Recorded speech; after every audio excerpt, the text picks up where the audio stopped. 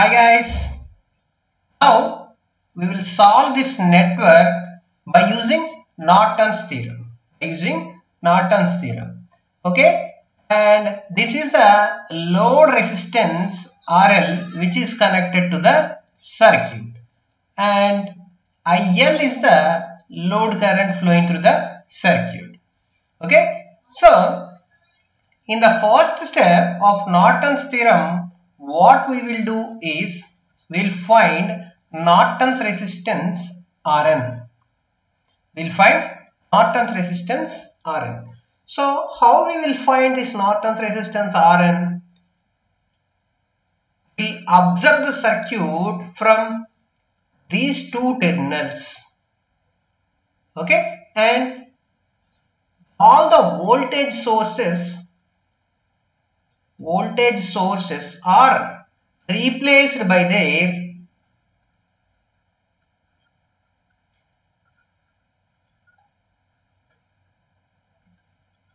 internal resistances.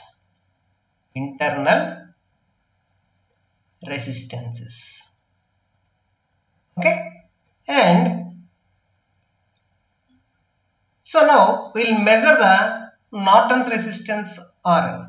Okay, so to measure the Norton's resistance, we have to replace the voltages with internal resistance. Now I am redrawing the circuit like this. This is the place where the voltage source is located in the network. Okay, that voltage source is not having any internal resistance. That's why I am removing the voltage source with a wire like this. Okay, so what is Rn? So we have to observe the Norton's resistance from these two terminals.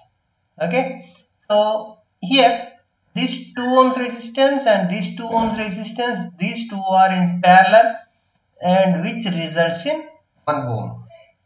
1 ohm plus 2. 1 ohm plus 2 ohms, that is up to here the circuit is like this at 3 ohms and 3 ohms resistance. Okay, so 2 3 ohm resistors are parallel like this. Okay, then the equivalent resistance will be 1.5 ohm. Equivalent resistance will be 1.5 ohm.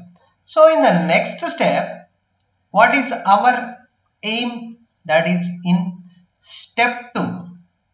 What we have to do is we have to find IN. What is IN? IN is the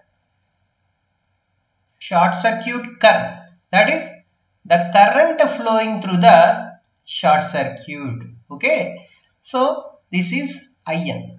Now by removing the load resistance RL and by redrawing the circuit will be like this.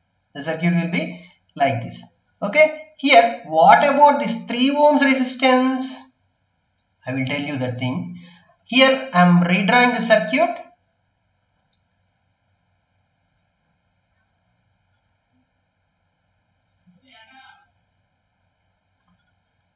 Okay, this is how our circuit is.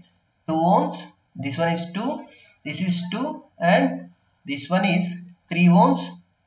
This is 9 volts voltage. How the current will flow at this point? How the current will flow?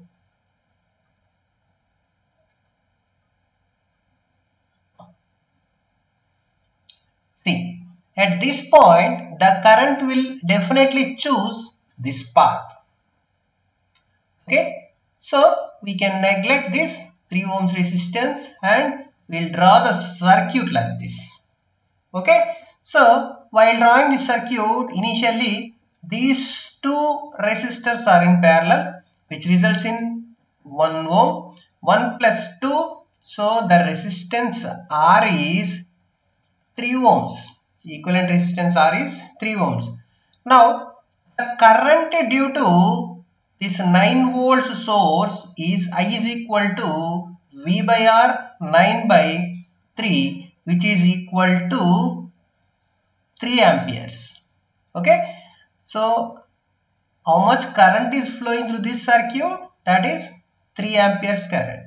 But what we have to do is we have to find the current flowing through this short circuit. We have to find the current flowing through this short circuit.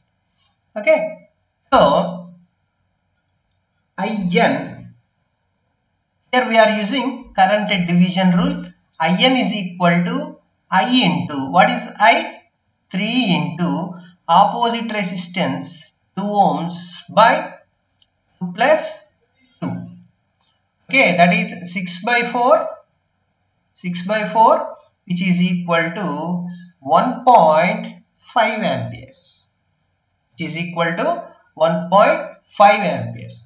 So with this we can draw our Norton's equivalent circuit with a current source IN in parallel with resistance RN. Okay, so what is IN? IN is 1.5 and RN is 1.5. So now we will draw the circuit like this. So whenever this is a Norton's equivalent circuit, whenever to these two terminals our load resistance, what is load resistance? 1.5 ohms is connected, then IL is the current flowing through the load. Okay, now how will we find